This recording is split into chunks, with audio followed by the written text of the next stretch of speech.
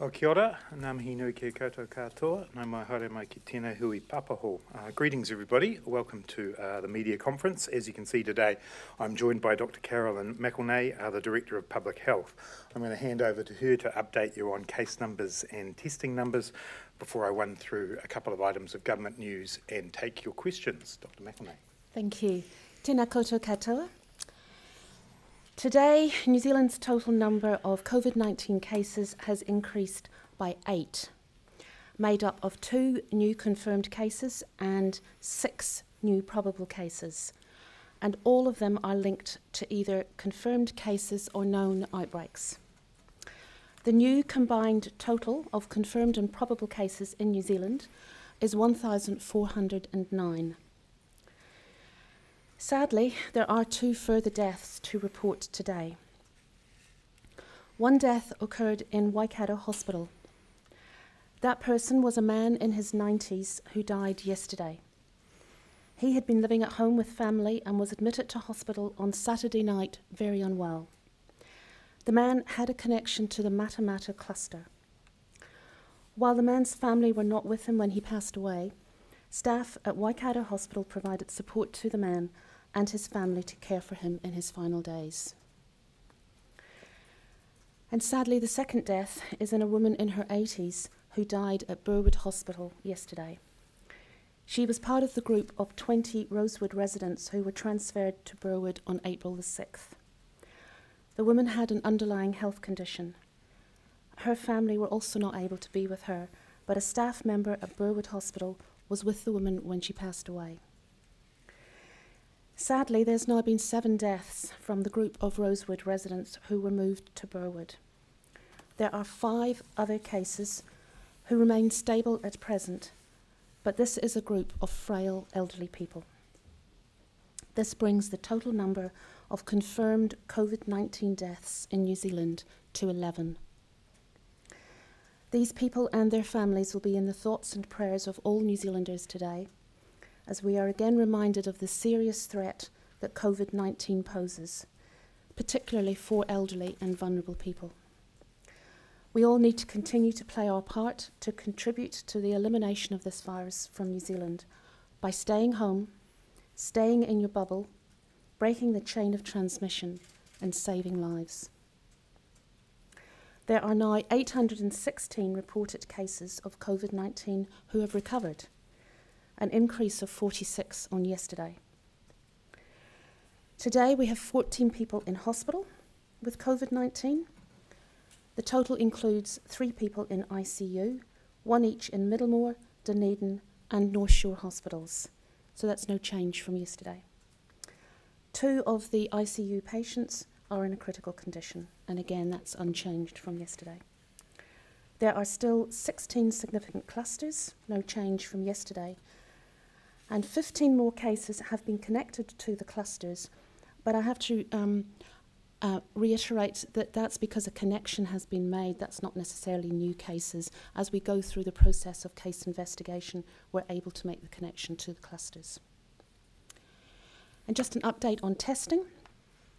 4,241 tests were processed yesterday, with a rolling 7-day average of 2,674, giving us a total tests to date of 74,401.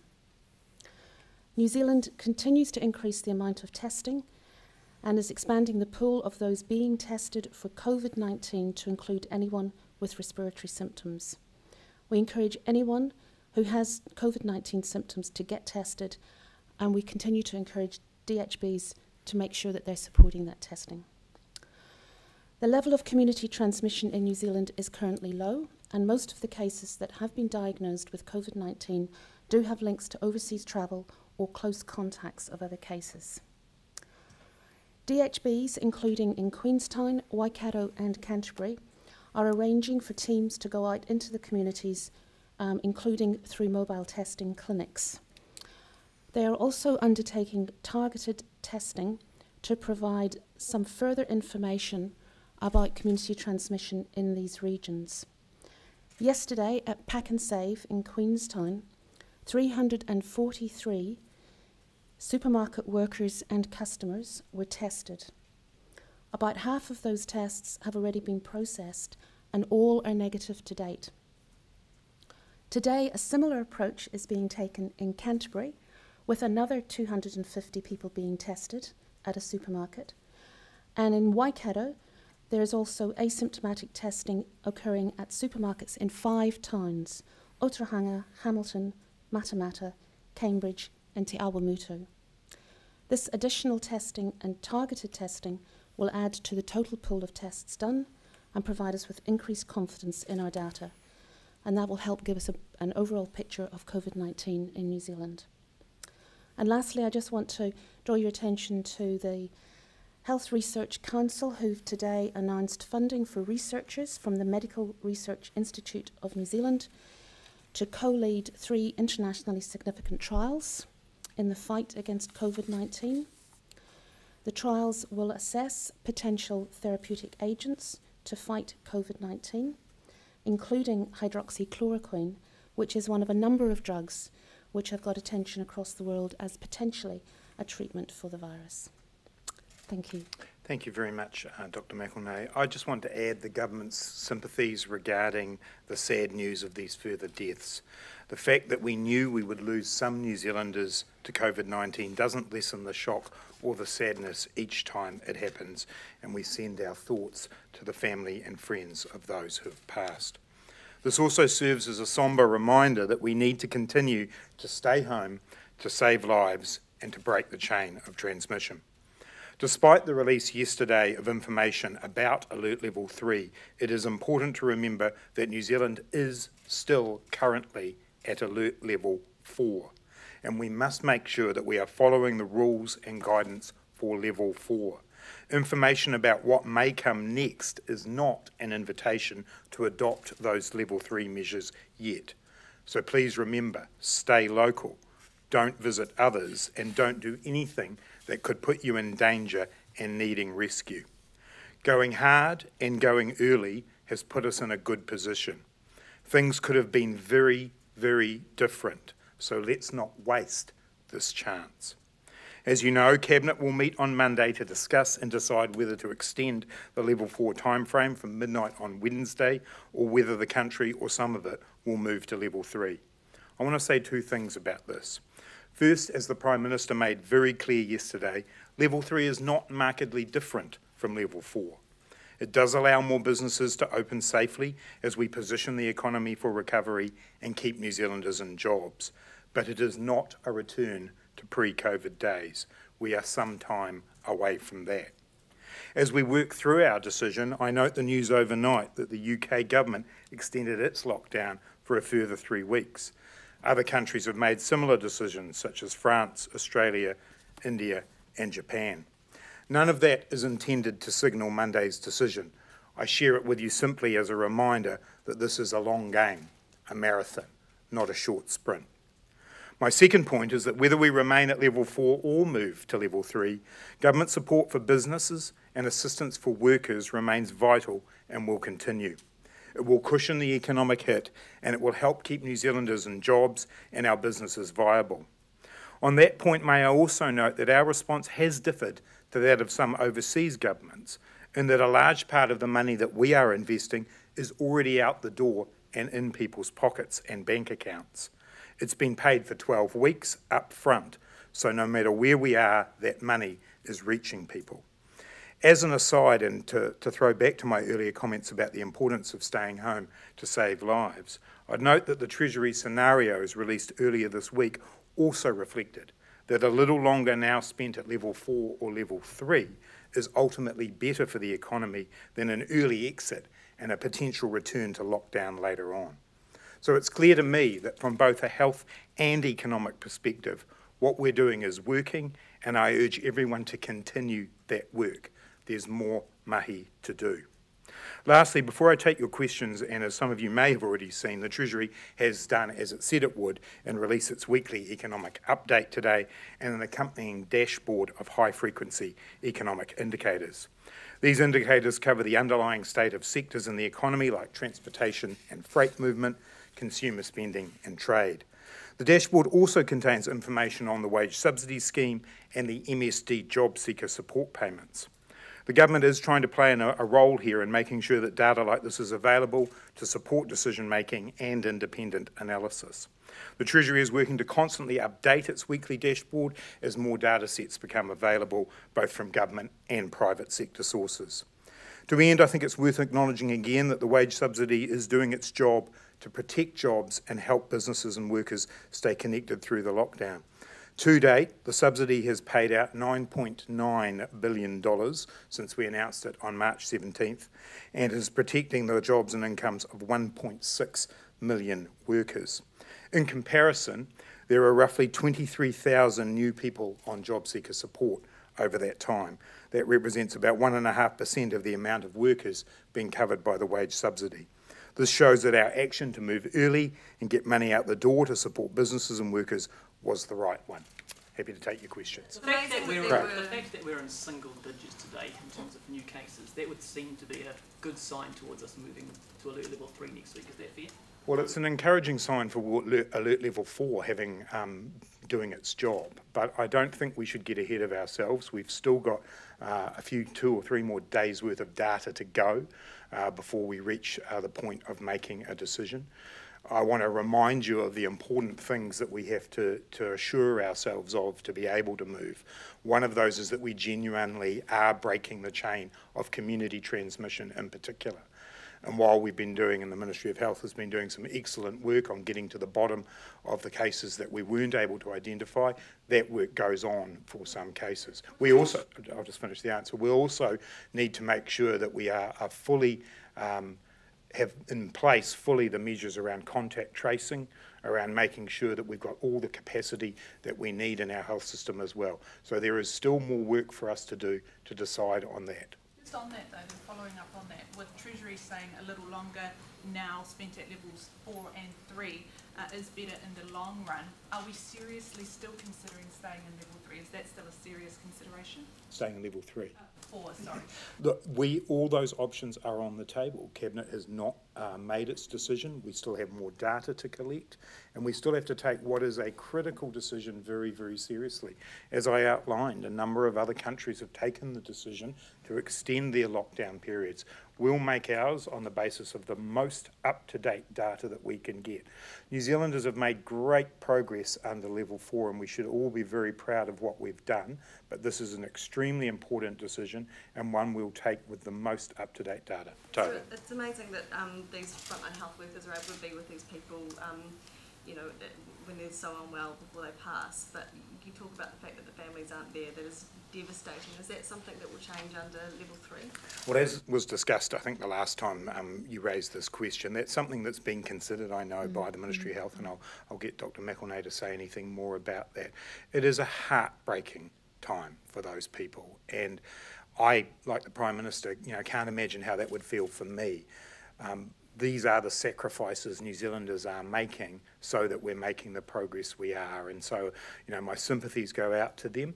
But Dr. McElnay, have you got anything more on that? No, that's totally right. And we want to have a very safe environment for our patients as well as our family and obviously our healthcare workers as well. So we will be looking, particularly as our numbers have gone right down, at what we can put in place in order to enable that but still keep people safe. To expedite that work? Well, it's happening at the moment, so we've expedited it. We're looking at how we can do that. In the past, you and Dr. Bloomfield have both talked about foreshadowing potential further deaths at Burwood. Is that still the case? As I said, we have got a number who are confirmed or probable cases. This is a group who have been frail and vulnerable from the outset.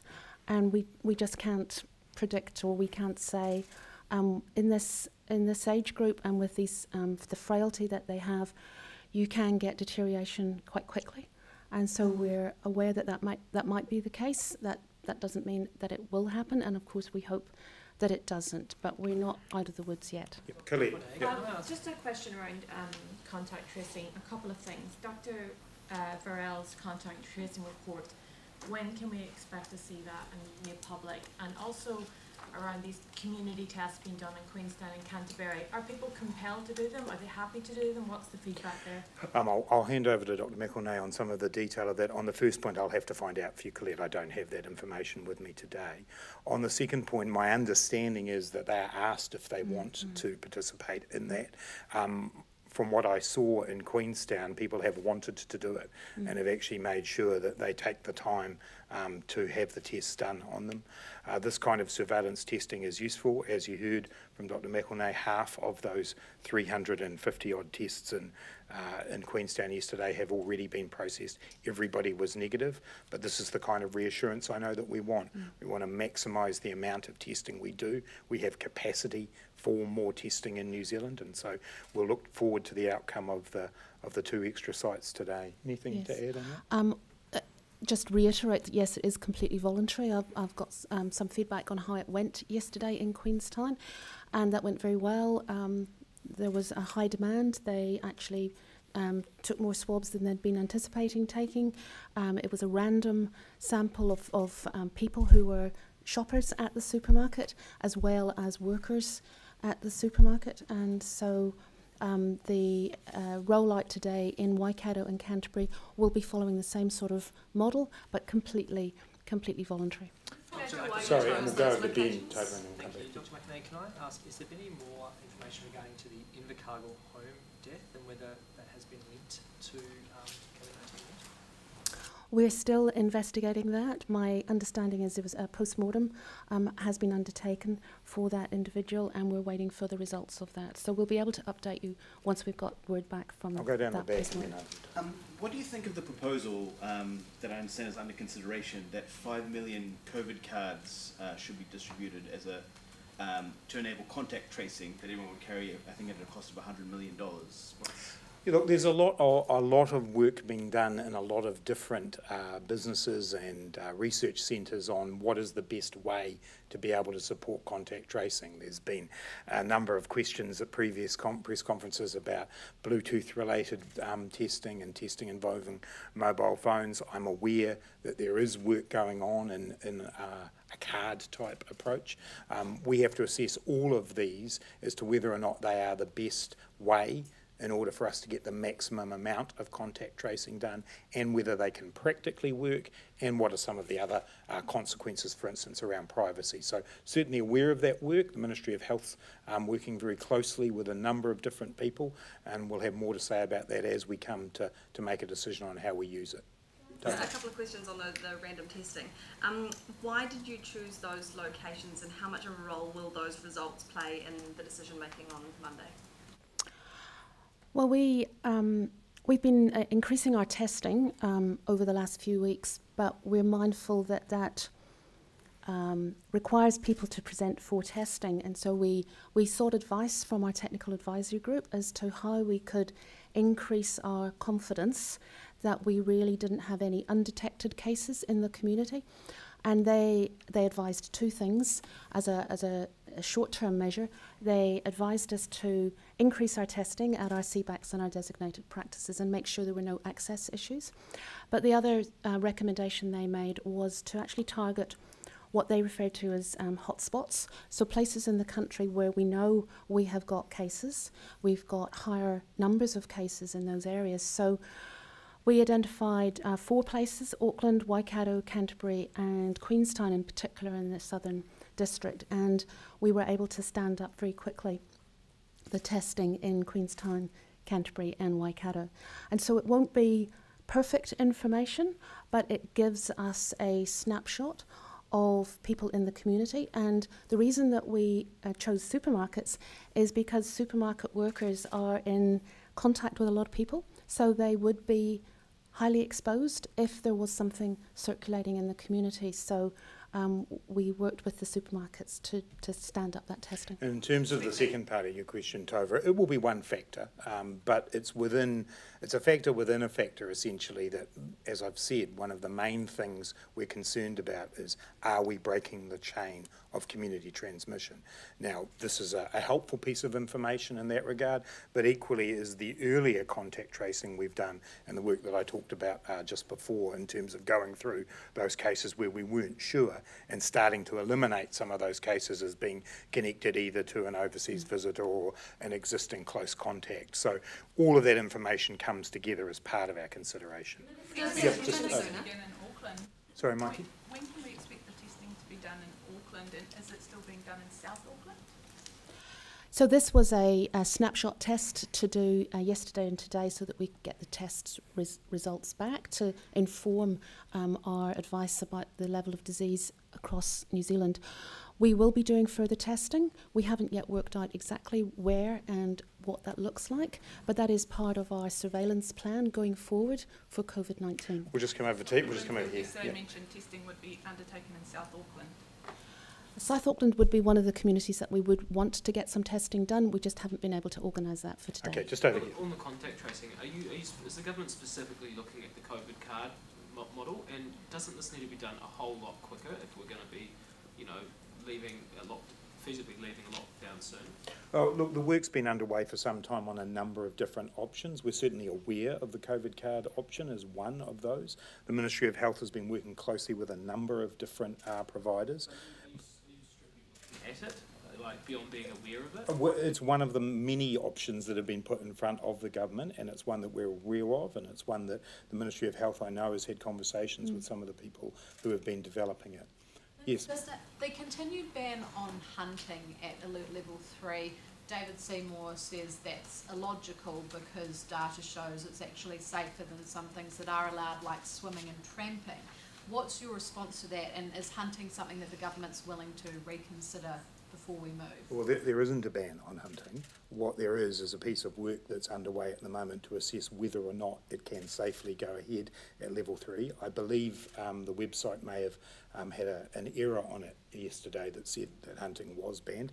That work is underway right now to consider whether or not it can take place at level 3. I'll just reiterate the principles we're trying to apply here, which are about making sure that we keep people as safe as possible, that we are involved in low-risk activities, and clearly hunting, for fairly obvious reasons, has some high risks attached to it, but if it can be done safely, that's what we're now assessing, and that work will be finished as we come into early next week. To May, actually, I think. Minister, can I just ask a question on schools? A lot of principals and teachers are upset that they weren't consulted ahead of yesterday's announcement. What is your response to that? I think it's really important to remember that at any point that we do make a transition down to level 3, the Ministry of Education has been very clear that schools would not open for pupils for at least a week after that. So if you think about where we are now in the best possible scenario, we're still 2 weeks away, effectively, from schools reopening. So there is now time to work through with teachers, principals, parents and students to make sure we can make this work. I understand there is discussions this afternoon between the Ministry of Education and principals and teachers to make sure we work through how this will work. This is a situation where I believe we can make schools into a place that will be very safe for students and teachers, that will be available for those people who have to go back to work for their children to attend. And so I'm confident we can do that. We've just got to use the time we've got over the next couple of weeks. Or see yourself going back on some of the ideas that you announced yesterday, for example? Would you go back on the idea that it's voluntary, or could you do staggered rollouts? I mean, could you change that system if those issues continue to arise in these discussions? Well, the point of consultation is to hear from those who are at the coalface or the chalk face, and make sure that we structure this in such a way that it does work and it upholds the public health principles that we've got. I think it is really important, though. I believe that parents will ultimately make the right decision for their children. I trust them to do that. And so, you know, some parents will be in a position going back to work where they do need to make sure that their children go to school. Of course, if they can stay at home, and we want people to stay at home if they can, then they can be there with their children. So we've got time to work this through. One last clarification point on that, one last clarification point. So did you say that schools will definitely have at least a week for where level 4 lifts, regardless if that's in 1 week, 2 weeks or 3 weeks? That's correct. Always be a week? That's correct. to the tracing apps, where are you with those, and have you ruled out using the Singaporean one after talking to As I say, there's ongoing work on that at the moment. The shortcomings around the Singapore app are ones that are being looked at. Obviously, it's an example of that kind of technology, and there are other examples as well. So it's about finding what is best to work for New Zealand. As I say, the Ministry of Health is closely involved in that work. You'll appreciate that this development is happening in real time. This is not like a piece of technology that someone's been working on for 2 or 3 years, and so therefore it makes sense to talk to a number of different people, but we're certainly aware of the progress that's been made. Dr. McElnay, do you think it's safe for 20+ young children to be attending an early childhood centre at level 3? Well, we're working very closely with the Ministry of Education to work through the specific advice in order to keep children safe and teachers safe and families safe. So I'm not aware that we've actually released a specific number. We continue to work with them following public health principles. Yeah, and that's the most important thing here, is that the overriding decision here is around public health and upholding public health. Clearly, the early childhood sector is one where we do have to work closely with those who provide the education there to make sure it can be done in a safe way.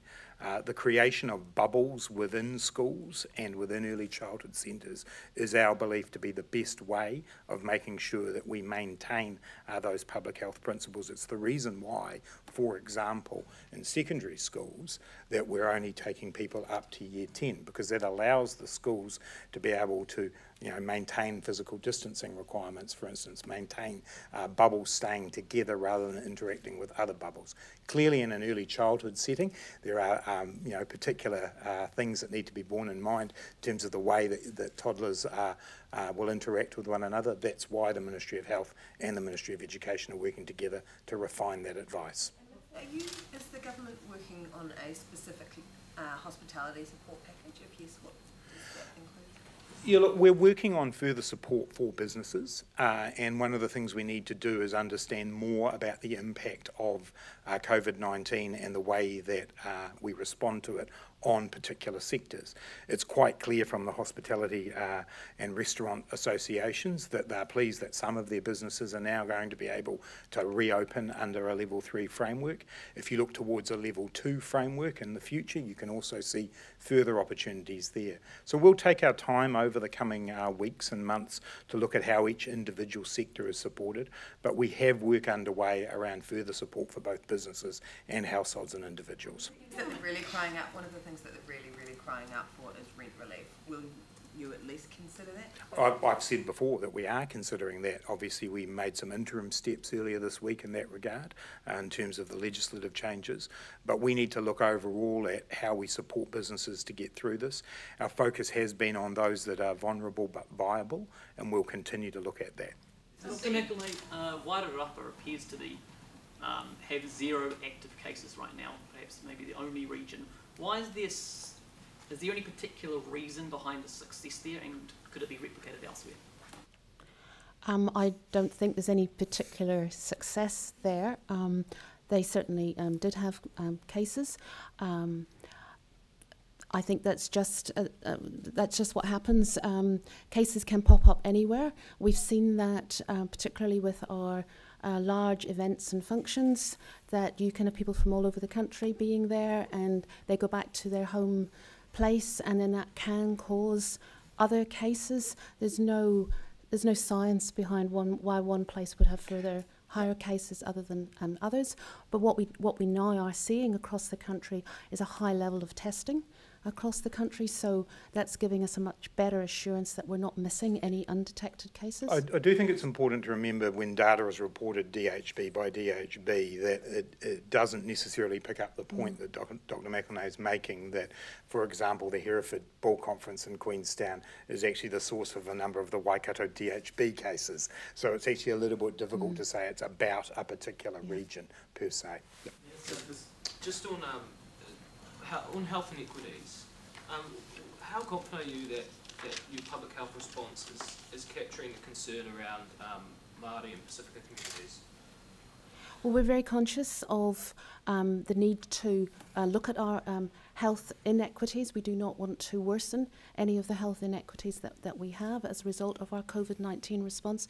So that's been very much a part of the response that we've put into place and the advice that we've received as well.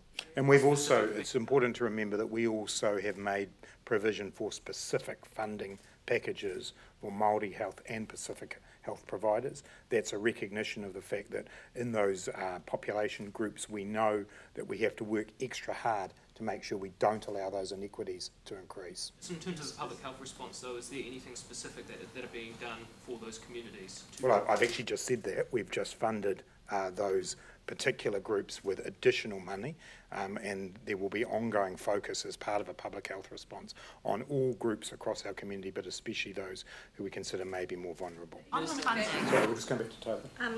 Dr. McElnay, CCDHB has said that the nurse who tested positive for COVID-19 was wearing full PPE and had gone through PPE training. What does that say about the effectiveness of PPE, and what safety assurances can you give those healthcare workers? Well, we're still investigating that case to see exactly what has happened. That's my understanding, is that she was wearing full PPE. Of course, we haven't yet fully investigated the source of infection from this nurse, and the Public Health Service is continuing to do that. PPE is part of the overall protection that we can put in place for our healthcare workers and for patients, but there are other factors that we also need to look at, which I don't have the information on this individual. But certainly we certainly encourage and are supporting the use of PPE by our healthcare workers. Just go down. Update on the number of We'll just go down healthcare the workers. Just to follow on, can I just a very quick follow? Sorry, do you have Sorry. an update on the number of healthcare workers who currently have COVID-19? So we have 128 healthcare workers who have been reported to date, and about half of those were infected outside the workplace, and we're continuing to investigate the other half, because it is really critical that we understand how they acquired their infection. Is this move around schools at level 3, is it for educational reasons, or is it effectively creating like a babysitting type service? We absolutely want students, children to be able to continue to learn. That is our primary focus. It's the reason why we've rolled out the online learning program and all of the support that goes with that. And we are completely focused on this as an educational issue, but we have to undertake that education within a safe public health environment. Hence, as I said before, why in the secondary school settings we're looking at making sure that it's only those up to year 10, so that we can space people out and have physical distancing. Similarly, that's the reason why we're looking at bubbles within primary schools and ECEs. This is about making sure that educational opportunity is available. I just want to reiterate what I said before. We know that a lot of parents will make the decision on behalf of their children that they'll stay home and continue to use the distance learning opportunities. That's something to be encouraged. But for other parents, they may not have that choice because they'll be going back to work. This is about making sure that their children continue to get education as well. Ben. Minister, just a couple of questions about the greatest game of rugby league. What do you make of the NRL's plans to resume on May 28? Have they briefed you, given the Warriors have been involved? Do you support it? And do they actually need a special exemption to leave New Zealand to play on? Personally, I haven't been involved in any discussions about that. I believe there may have been some high-level discussions between some people working on behalf of the NRL and Sport New Zealand. Look, that sounds like a very ambitious date to me to start a competition up, and no doubt there's a lot to work through on both sides of the Tasman about how that would work. Clearly, both sides of the Tasman are operating strict quarantine arrangements at the moment, and therefore that provides some real limitations on the ability of people to travel and spend time in situ. I did hear yesterday that the other NRL clubs had said that they wanted to make sure that the Warriors had the opportunity to undertake pre-season training once they got to Australia, if that's where they got to. So if you think about that in terms of the timeline, it's pretty ambitious. I think overall, you know, the principle we continue to have to apply is public health and safety, and that applies as much to people who are professional sports people as it does to anybody else. Sports Minister hat on, just one sports question quickly. Well, of course, if it's a sports question. Thank you very much. What clarity will you be providing to national sports organisations around the sport, which sports are able to resume training and in what capacity, and if and when the nation moves to level 3. So in level 3, and actually some guidance about sport and recreation at the levels has just gone up on the COVID website in recent time. At level 3, there really isn't the scope for that. At level 3, we want people to stay in their bubbles still, and so I know a number of our professional athletes are training hard inside their own bubble. When it comes to level 2, there is further work to do there as to what might be possible in terms of particularly contact sport at a professional level. That requires conversations with health officials and with sports clubs. Clearly myself as a sports fan and many others around the country would love to see that take place, but it certainly won't be happening at level 3. Up the back. Yeah. On the active cases, do you know how many of them are in quarantine or managed self-isolation? I don't have those figures with me, but we can get that information. Yeah. Sure. Just back down to clear at the front. Under the level 3 rules, the relocation rules, would someone in a bubble be able to move to their holiday home if they were staying in the holiday home for the entirety of whatever the next lockdown period is? I think, as I understand the bubble rules, we want people to essentially stay where they are. If they do need to relocate back to a region for work, then we have said that that is okay, but we do not want a large number of people heading off to their holiday homes. Can I just want to ask about those in quarantine coming into the country? Can you give us a bit of an update around how many have come in, how many more you might expect, and what the government's doing for them, how that's panning out? I don't have particular numbers in front of me, Colette. Clearly, numbers have dropped off significantly, and we can come back to you with what those are, but it's to be expected that people have made their way back to New Zealand. There are declining numbers, and there have been every week since we've been in lockdown. In terms of how it's going, my understanding is it continues to work relatively well. People are being looked after, and they are being assessed and monitored as we said they would be. So, Mikey? Yep. The economic dashboard talks about the IMF forecasting much worse global economy in 2020 than during the global financial crisis. But then it goes on to say that the global economy is forecast to rebound strongly in 2021. Are you confident it'll happen that quickly? Well, that's the forecast of the IMF, and it's certainly what I think everybody would want. What that reflects is that economic activity will have some burst when we do come out of periods of lockdown around the world. But clearly all of these projections are being done in an environment where we lack any data to compare it to.